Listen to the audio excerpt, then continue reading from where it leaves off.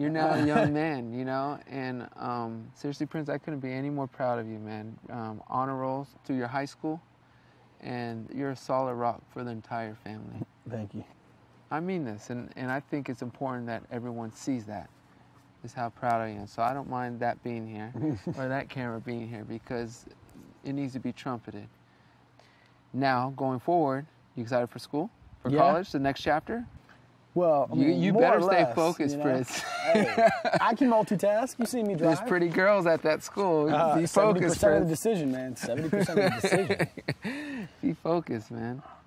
I want you to know I'm always here for you, man. I've told you that before.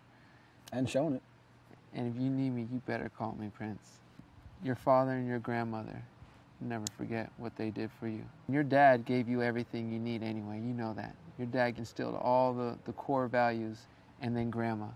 I remember Grandma being there for us when we lost our mother. She's done a lot for us. She's done a lot for all of us. The other thing I want to say, Prince, is thanks for being a good, like, big brother to my little girls. They love you. I love your little girl. I know you do, man. And that means a lot. You know, you could be a mean older cousin and make fun of them and make them cry.